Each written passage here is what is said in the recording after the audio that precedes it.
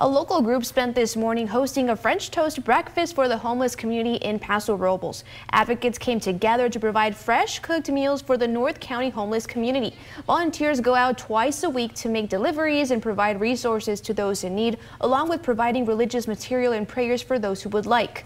One volunteer, Aurora Williams, started after watching homeless people getting discharged from hospitals and having nowhere to go afterwards. I think right now we're at a point where North County needs a safe parking area.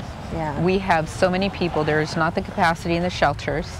There isn't any place for people to go.